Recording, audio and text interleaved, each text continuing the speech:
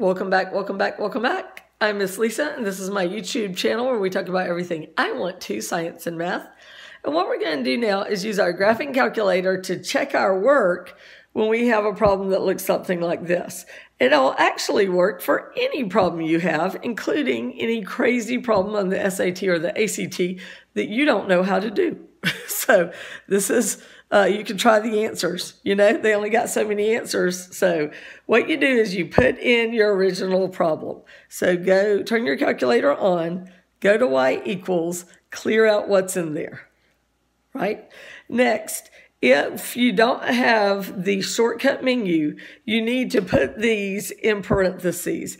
Otherwise, your calculator doesn't know what's in the numerator and what's in the denominator. There's the parentheses. But I have the shortcut menu, so I'm going to do alpha y equals, select numerator over denominator, and I'm going to put it in.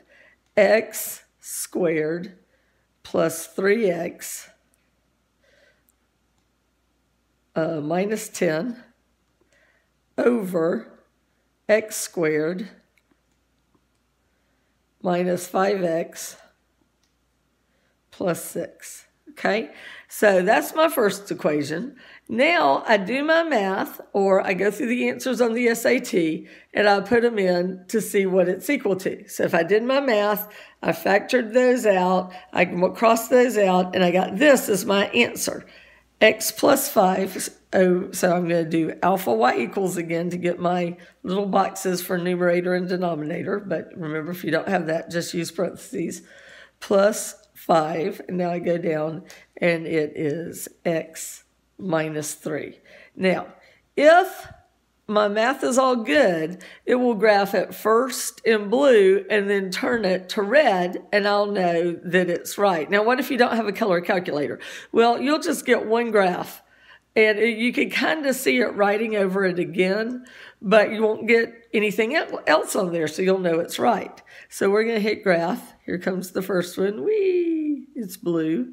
Now, if I did it right, it'll turn it red, and look at it, turning it red. So, yay, I did it right. So on the SAT, you can put in this, and then for the extra ones, start trying the choices. It's a lot faster, and they let you use these calculators, so it's not really cheating.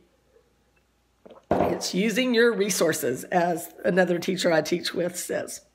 I'm going to get that good grade. All right, so then what about if you're not using it just to check your work, but you want to put this, you're graphing this, and you want to make it a graph that your college teacher will take, or your high school teacher. If you were putting this on paper, make sure that you have arrowheads on the ends of your X and Y axis. Put arrowheads on the ends of these lines, or else you're not graphing lines, you're graphing line segments. And then you need an XY chart. So you can go to second graph and get the table.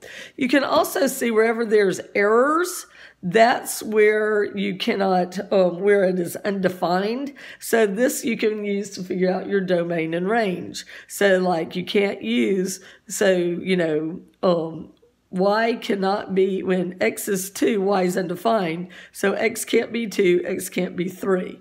So that would be part of your domain. So you can get that with this too. And here you get your x and y chart. You get a few points off of here, you plot them.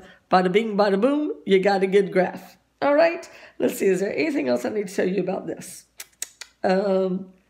The other thing is, if you have an equation where you are figuring out rational expressions and they have, and you have to get the solutions where it has an equal sign, then you just put each side, I'm trying to find one, you just put each side of the equals like here.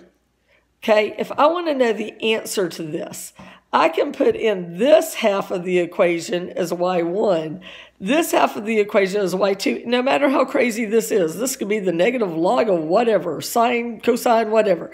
But you just put this in as x1, this in as x2, and where they intersect is the answer. So we could solve this by putting this in and that in, and then find out where they intersect. And you can find the intersect button under second trace. See number 5, intersect?